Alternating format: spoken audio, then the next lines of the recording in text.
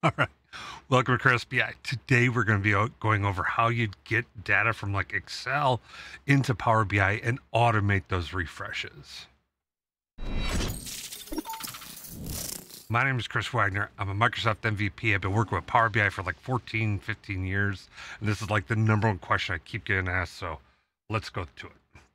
All right. So when we're talking about getting data from a file into Power BI, there's kind of two different paths, and this is not the great path, so I don't want you to start here, but I want you to be aware of it. If the file is like on your laptop or on your desktop or on an on-prem server, there needs to be a secure manner for the Power BI cloud service to reach down and get that Excel file. That comes through the form of a Power BI gateway. You have to do all these configurations. This is just kind of a bad way to do this. Now, you can avoid the gateway altogether if you store your data in OneDrive. And what does that mean? Because OneDrive is like, okay, so I'm storing in OneDrive. Where is that data? Really, that means if you're putting it in SharePoint, the data is actually being stored in OneDrive. If you put the data in Teams, it's actually SharePoint, which is actually OneDrive. So, like if you're using any of the common cloud saving techniques for your data for collaboration, this is a great way. This works fundamentally. Okay, let's head over and let me show you. Okay, so I've got, I'm kind of spoiling the lead here. I've got this team site where I'm going to be managing all of my data. So I'm going to put the data in a data folder that I'm going to be using for my team. Okay, so you can see there's one file out here, fact internet sales, right? I can, if I want, I can go ahead, I can click on it, and it's going to open it up inside of Excel. I can open on that up inside of the desktop app, which I'm going to do. Yeah, go ahead, open up Excel. Always do that. All right. This same file, if I said open in SharePoint, you can see that's in SharePoint. So, right, the front end way of getting to this through Teams or SharePoint, same thing, data's in OneDrive. Okay. Now, this is the file I want to connect to. I don't want to do like any of the sort of like C file or anything that says C drive or S drive or anything along those lines. I don't want to do because it's not going to give me a refreshable path. All right. So if I go file and I go to info and I click on copy path, I'm going to get a pretty good URL. This is actually the URL I want. I want one that gives me the name of the SharePoint site, and I want it to end in that fact internetsales.csv. So this is where I want. This is the value that I want to get. Okay, but if I look at what I got from here, I'm going to see my URL has something on the end here that I don't want. It's got that question web equals 1. Now, in the past, we always had to go in and delete this. I'm just going to delete that right off to get this right. But last week I found a faster way. Thank you, Eunice, for showing me this. If I want that URL, all I have to do is I can stay inside of my Teams drive. If I click on the little ellipses here, and then I click on more properties. Oh, no, that was it. That was wrong. My whole thing's getting screwed up here. Stop it. Go away. If I click on the ellipses, if I say copy link, look what happens. I get this like end. I can click copy and I'll go over and I will paste it here. And you'll see it's this weird long link. This is the link to actually open in Excel online. If I would have just clicked on it, like saved that link before, this is what I would get. I don't want this. Okay, this is not what I want. All right, what I want to do is I want to go to the ellipses and I want to go down to details. There it is. Under details, way down at the bottom, if you scroll down, you can see this thing called path and these little ellipses right by it. Okay, so right here is what you want. Right, if I click on that, and I go back into my notepad, I can see, oh, it's right here. And it's the exact format that I need. So this is the file that I'm going to want. So I'm going to like head over to my my Power BI file. Oh my gosh. And then I'm going to go over to get data. And I'm going to make sure I click on web. Okay. Do not click on Excel. This is bad. Don't click on that thing. Don't click on this Excel workbook up here too.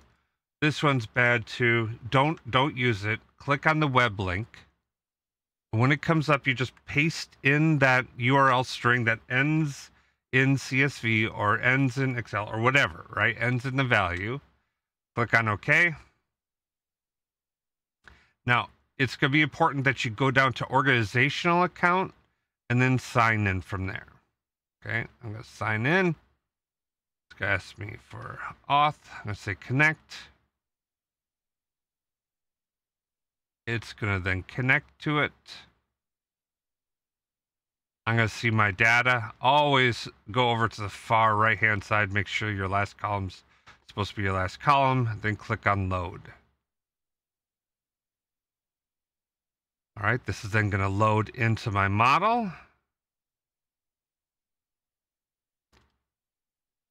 And I'm going to just do something really simple here. I'm going to violate all of my rules.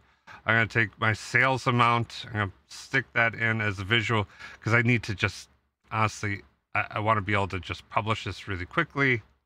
Right, so we'll change that to a grid. Don't do that. Date. Right, so we're going to change this to a grid. I'm going to save this as file. Save as. Oh no, I already have it. I already saved it as CSV to Power BI. I'll hit save. I will then publish. Go down to my reports. Hit select. Save it. It's going to publish out to the service. Now I'm not done. Okay, this is connected my Power BI report to that backend data set, but I want to go out into the service. I want to show you there's something you need to do here. Okay, so I've got this set up. I'm going to go in and I'm going to see that the report publishes correctly, which yay, it did. But if I go into reports, I've got to find the semantic model for this one. Right, so I've got to find that CSV to Power BI. CSV to Power BI, here's the semantic model. I'm going to go into the button, click settings, and I have to make sure that I go in and edit the credentials so that I assign that it's going to be an OAuth, and then I set it as, I'm going to say none in this case. You choose a setting upon what you need. I'm going to say sign in. I'll sign in. It's going to be good to go. Now that I've connected it, I'm going to go in and I'm going to set up a refresh schedule. Okay. So I'm going to add a time and say I want to refresh at 6 a.m. and 11 a.m. and 1 p.m. and 3 p.m. Okay. This means that this report will update on a regular basis throughout the day. So that if I've got people making updates to something, I can catch these updates, throughout the course of the day. Okay. Now all I have to do is head back to my reports, and this is the final step. Always make sure you test this last little piece, which is the refresh of the semantic model, not the refresh of the report, the refresh of the semantic model. Hit run. We're going to see that it executes over here. Right, it's running, it's doing its load thing. It's done. It's got its next refresh set at 11 a.m. And I can even go back into settings and go to my refresh history right here and see that it completed successfully. I knew it completed successfully because there are no error messages, but this is what you can do. All right.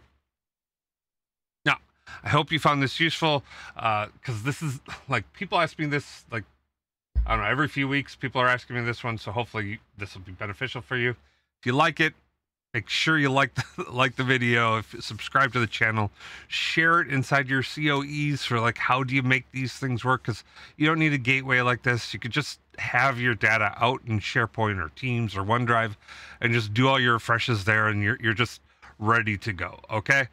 If you have any questions, do leave your questions down below.